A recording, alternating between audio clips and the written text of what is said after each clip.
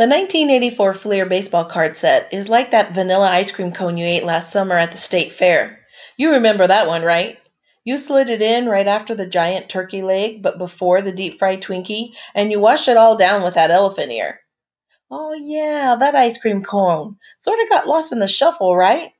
Same story with the 1984 Fleer base set.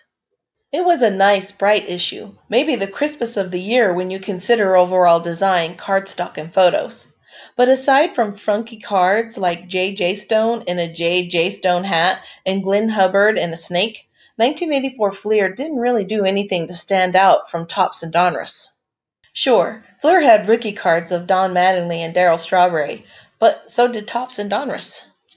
And while Fleer felt less plentiful than Topps, it couldn't compete with Donruss on the scarcity front.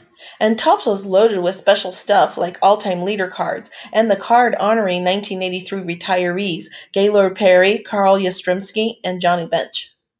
Just to pile on and help bury Fleer a bit deeper, Donruss unveiled their rated rookies in 1984, at least on card fronts. They designated guys with that award on card backs in 1983.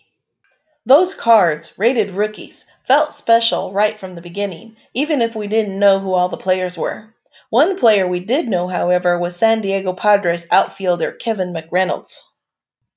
Sitting as we were right at the spark point of rookie card mania, collectors were hungry to find out who would be the next big thing, and hobby and baseball magazines and pundits were eager to help us out.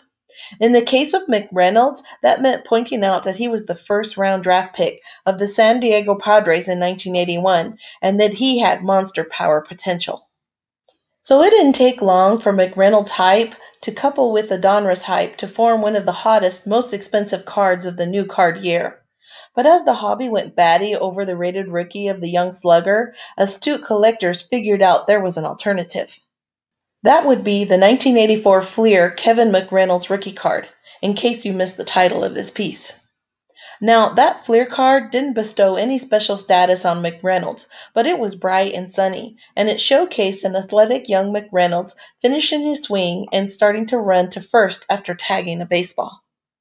It's a really great-looking card, complete with Padres logo in the lower right-hand corner and a shot into the Padres dugout behind McReynolds.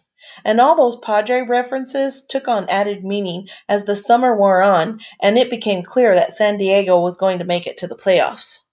McReynolds played a big part in that success too, batting .278 with 20 home runs and 75 RBI to help the Pads outdistance the Atlanta Braves in 12 games to win the old National League West. If you like your stats just a bit more eggheady, those numbers were good for 5.4 WAR. Thanks to Fleer, we could pull McReynolds' rookie card from packs even as a star blossomed on the field, something most of us couldn't afford to do with the escalating prices of Donruss. That fall, McReynolds kept his name in the hobby limelight despite the excitement surrounding Mattingly, rookie sensation Dwight Gooden, and Ryne Sandberg breakout season with the Chicago Cubs.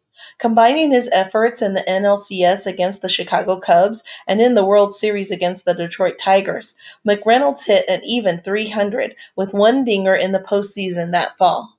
It would be the Padres' only hurrah during his tenure by the seat, which ended in December 1986 trade that sent him and others to the New York Mets and brought Kevin Mitchell, Stan Jefferson, and Sean Abner to the Padres. All told, McReynolds crafted a solid 12-year Major League career that didn't quite live up to the hype laid out before him, much like his 1984 Donruss rookie card. Neither one really stood a chance when you consider the expectations their early success engendered. But his 1984 Fleer rookie card? Now that's a different story. It was, and it is, an underrated gem that you might even say is the best card in the set when you consider the whole, athletic, sneak-up-on-you goodness, and historical significance. And, in fact, I do say that. Like our video? Then like our videos and subscribe to our channel. waxpackgods.com